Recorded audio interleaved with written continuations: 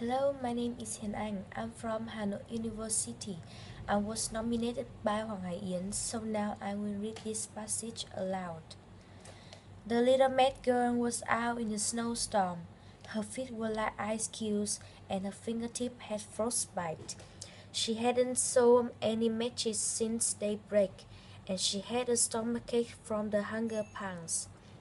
But her stepmother would beat her with a broomstick if she came home with an empty coin purse. Looking into the bright living rooms, she saw Christmas trees and warm fireplaces. Out on a snowbank, she lit match and saw the image of grand dinner table of food before her.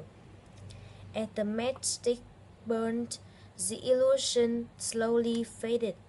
She lit another one and saw a room full of happy family members. On the last match, her grandmother came down and carried her home. In the morning, the passerby saw the little match girl.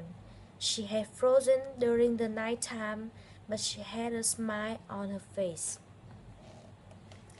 I just completed my challenge, and now I would like to nominate Minh Hải, Hồng Minh, Khánh Hà, Ngọc Linh to do exactly what I did.